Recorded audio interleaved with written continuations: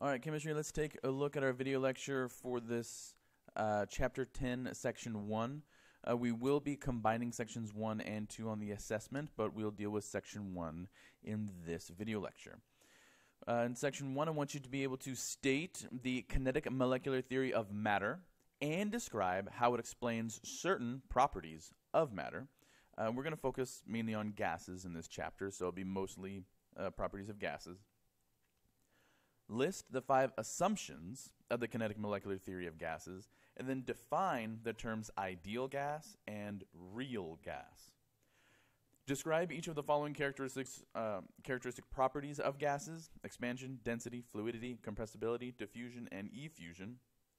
And then describe the conditions under which a real gas deviates from ideal behavior. So let's get started.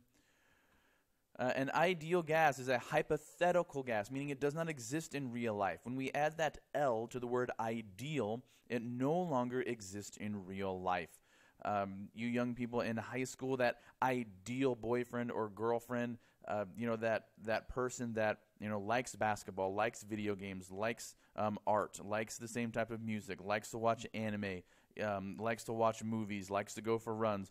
All this huge list of things that the perfect partner is going to have in your mind. However, is there such a person in real life? No, it's an ideal. It doesn't exist.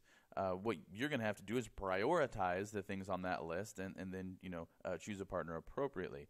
But that's what it means to be ideal. It does not exist in real life.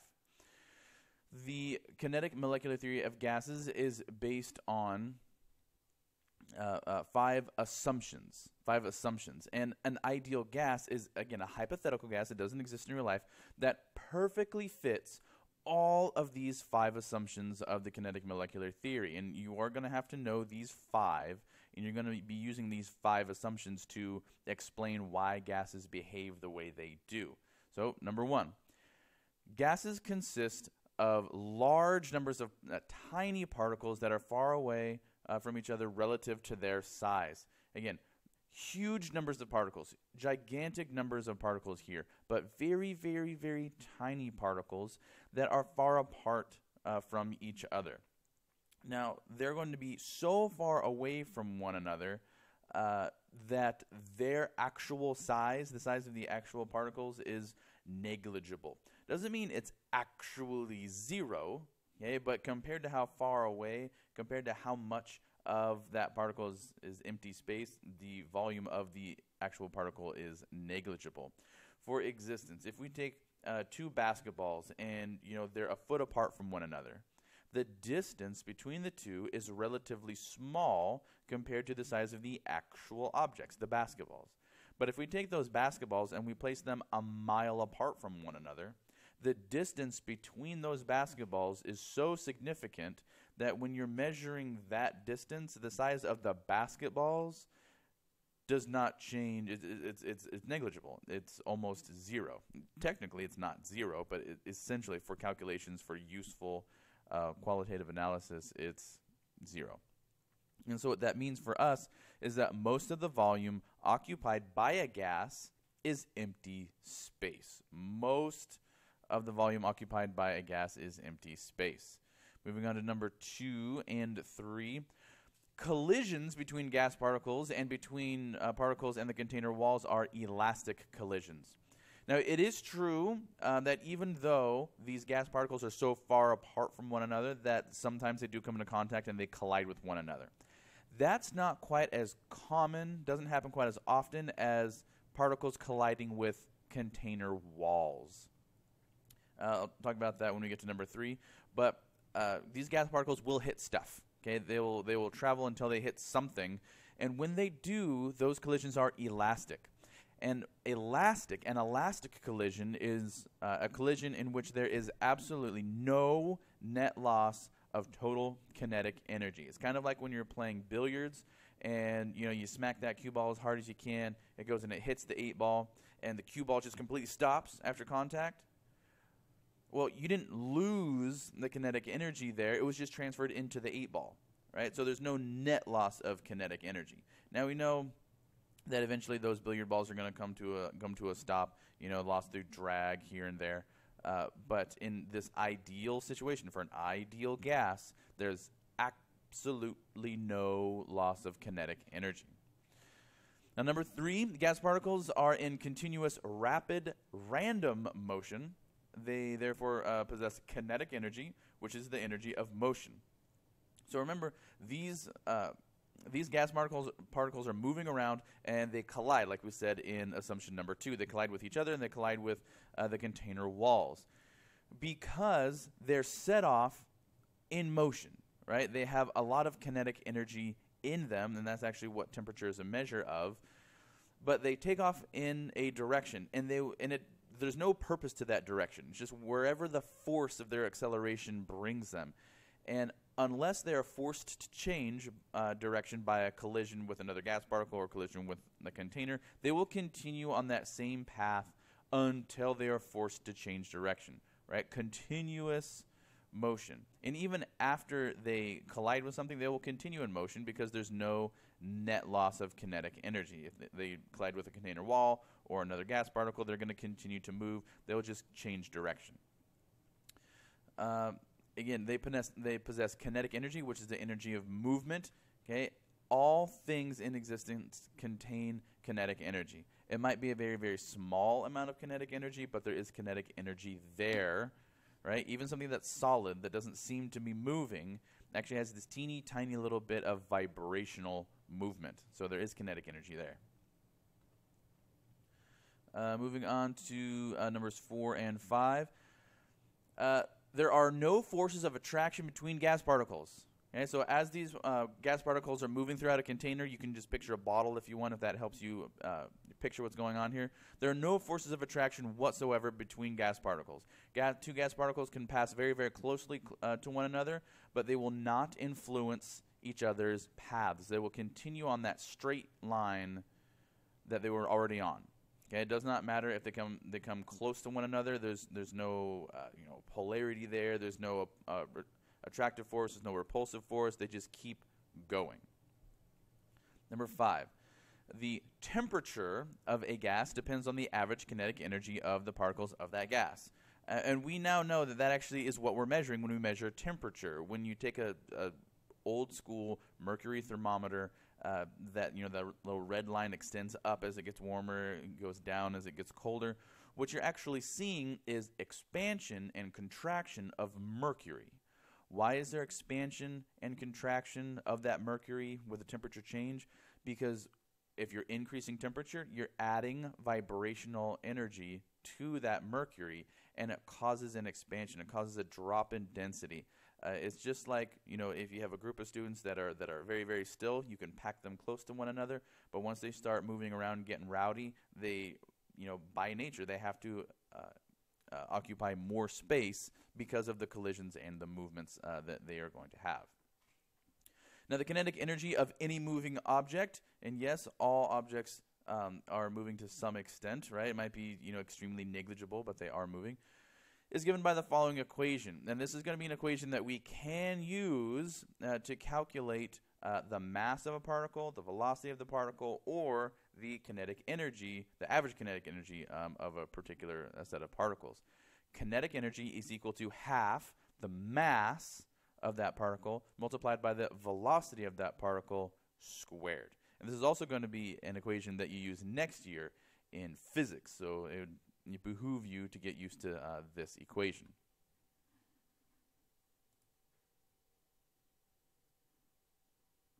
The kinetic molecular theory describes the behavior of gas molecules and the physical properties of gases. The kinetic molecular theory views gases as being made up of large, fast-moving particles that are far apart from each other. Most of the volume occupied by a gas is empty space. Gas particles are in continuous rapid random motion, and the forces of attraction or repulsion between them are essentially non-existent. Kinetic molecular theory relates the kinetic energy of gas particles to the temperature of the gas.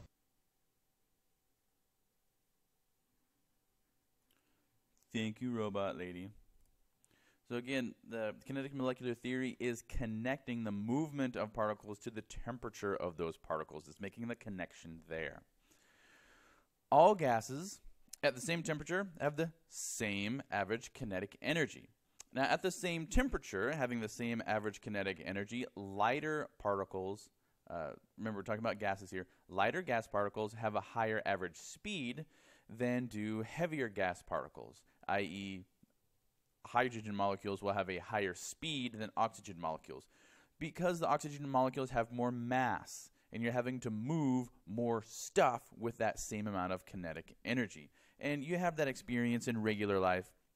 You know, if a teeny tiny dog like a Chihuahua is just running at you super fast, you know, and jumps at you, that it's not going to knock you back. Not because it's not going fast, but because it has no mass, or essentially no mass. But if a big German Shepherd just kind of like saunters up to you and just kind of jumps up on you, it's probably not going to knock you back either.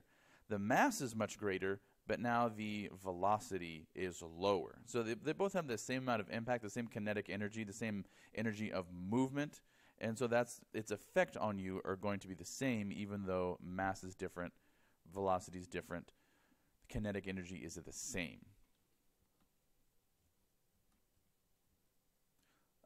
Let's see. So now we're going to get into some properties of gases. But the last thing I want to say about the kinetic molecular theory is that the kinetic molecular theory applies only to ideal gases. Real gases don't act like this perfectly. Some of them get close. Some of them get close. In fact, many gases will behave nearly ideally if pressure is not very high and temperature is not very low.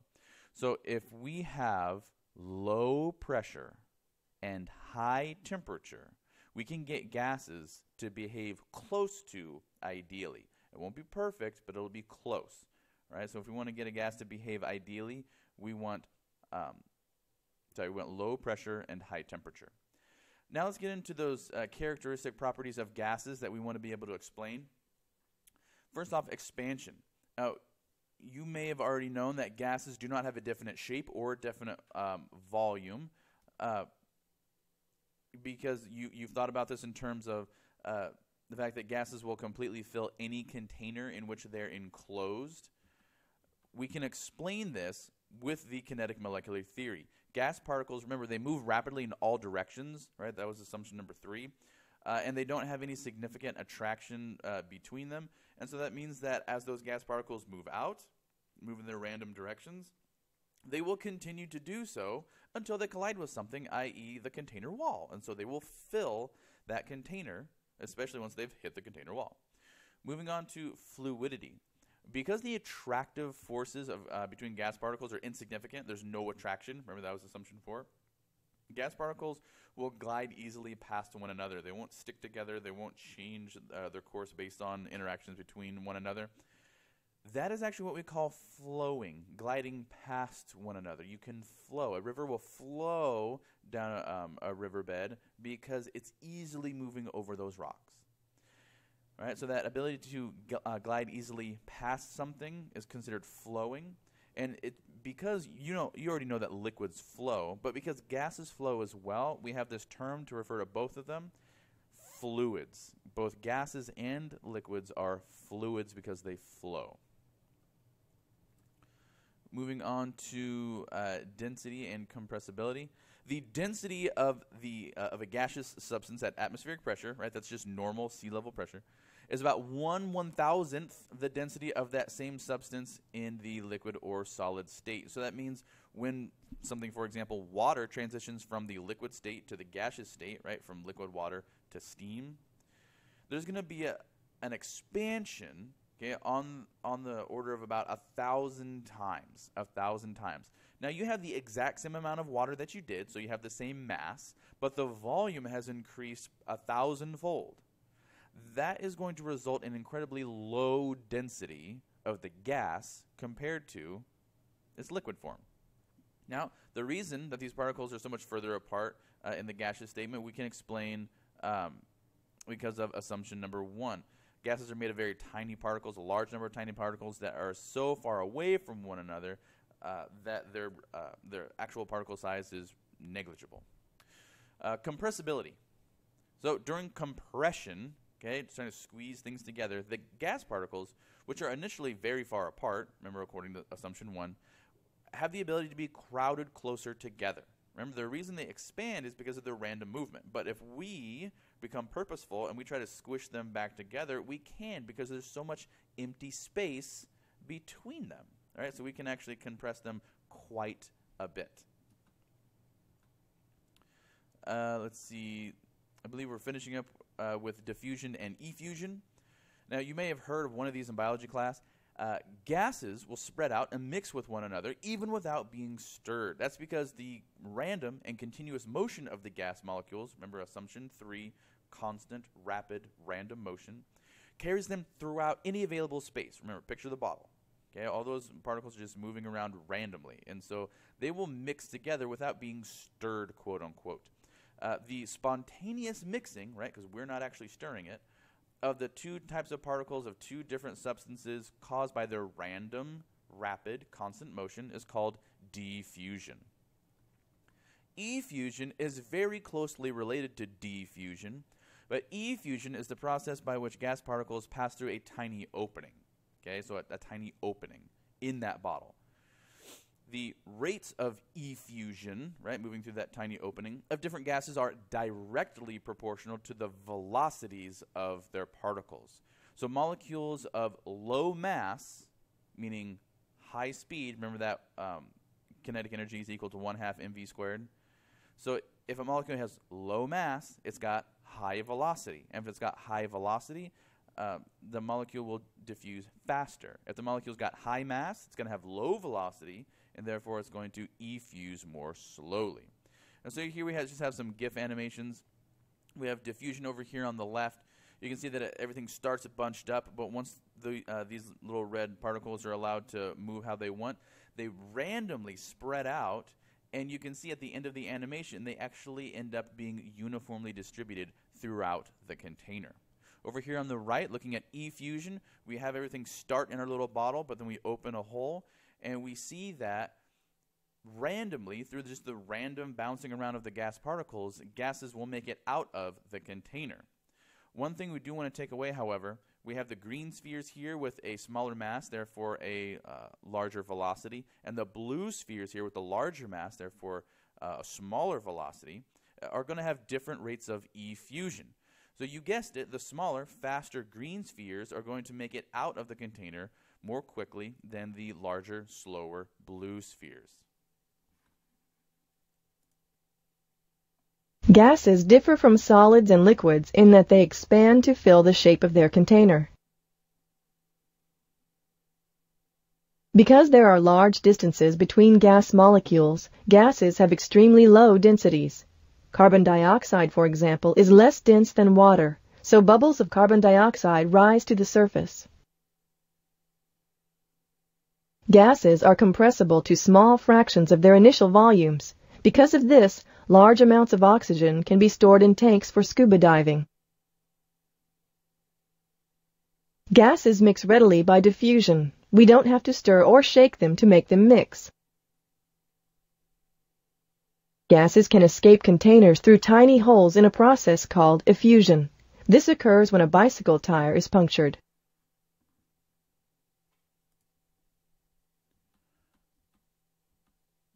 All right, and our last slide for this lecture, deviations of real gases from ideal behavior.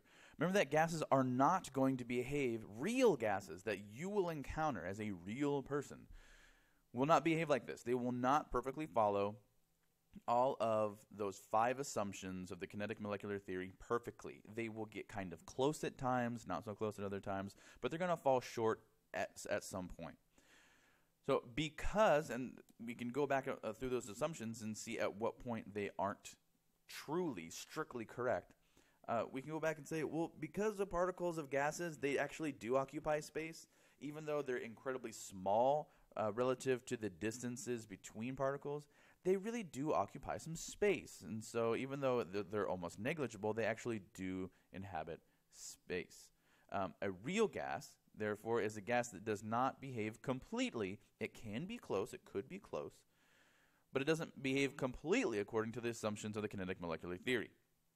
At very high pressures and low temperatures, a gas is more likely to behave in a non-ideal way. Remember earlier in the lecture we talked about what it takes for a gas to approach ideal behavior. It's the opposite of what we just read on this third bullet here. Right? We said for ideal behavior we want low pressures and high temperatures. But for real behavior, right, if we want to deviate from ideal behavior, we want high pressures and low temperatures. And then lastly, the more polar the molecules of gas are, the more the gas will deviate from ideal gas behavior. More polar, because when you're polar, right, you have a negative side and you have a positive side, or at least partially. That is going to be the basis for attractive and repulsive forces between gas particles. And that was one of the assumptions of the kinetic molecular theory of gases, that there is no attractive or repulsive forces. And so when you have polarity involved, you have attraction and repulsion, and you're going to behave less ideally. All right, chemistry, that's going to do it for this video lecture. I will see you next period.